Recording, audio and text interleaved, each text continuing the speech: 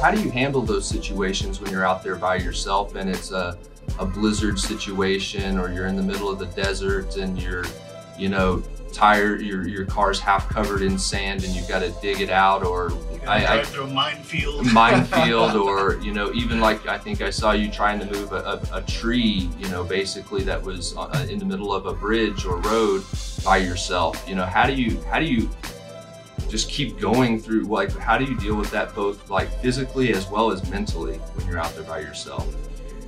Well, physically, I mean, everybody has their own limits, and there's only so much you can push. But as you kind of alluded to, the mental thing is kind of much more important. And so that's why over and over again, you hear these survival stories of people who were not the most fit people of all, but yet they survived in under very arduous circumstances. And similarly, people who are fit who collapse just because they don't have the mental toughness to kind of push through that. So I think part of it is mental training, which is just putting yourself in situations that are challenging, but not, you're constantly pushing that limit. It's like a muscle.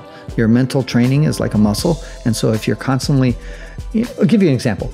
I tell people who are going to be ready to go on a long backpacking trip, I ask them, have you ever camped and hiked during a rainstorm? And most people haven't, because we're like weekend warriors, right? You know, you look at the forecast, oh, fuck, it's raining. Fuck it, we're just gonna stay home and watch Netflix. But if it's sunny day, hey, yeah, now let's go hike. So I tell people, if you're gonna go for a long hike, gear up and look for a weekend that it's gonna be pouring rain or snowing or whatever, and then get out there. Don't get out like super deep, but get out, maybe just walk a mile or two away from your car and camp, sleep outside in those conditions. And then you're going to learn about your gear that's maybe not adequate. And most of all, you're going to learn your mental state and see how you can deal with that. And that's going to toughen you up, or you're going to break, one of the two.